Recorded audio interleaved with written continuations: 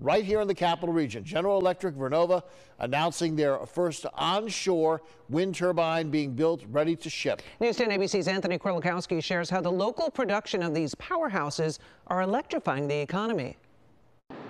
General Electric's historic location is looking to a greener future, as their first wind turbine is about to be shipped from right here in Schenectady.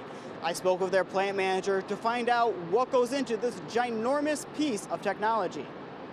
GE Vernova's onshore wind bringing change to the electric city. Part of Schenectady's 1 million square foot facility being renovated to fit this massive hardware with a $50 million investment. So we have a long legacy of manufacturing, building steam turbines and generators for GE. And so being able to bring in a whole new product line is really exciting. Brian Carlson is a third generation GE employee, looking forward to leading his plant in a new, greener direction. I'm just excited as the factory guy that they picked my factory to get to build it in, but it's definitely an enabler to, make us competitive and bring this work into the U.S. And if you've never seen one of these turbines, they are quite a sight, measuring out to about a football field in length. Carlson says the plan is to make 200 of them a year, hiring 200 workers for highly skilled manufacturing positions. We work closely with our union leadership to, bring in the best folks. We do a lot of training. We can do these things safely and with the quality, get them out on time and on budget. The first turbine is being delivered in pieces to Wyoming. Vernova is hoping to have New York customers and sources of raw materials in the orders to come. We're obviously going to get away from burning coal and some of the old technologies into more and more carbon capture, onshore wind turbines, offshore wind turbines, and solar in those renewable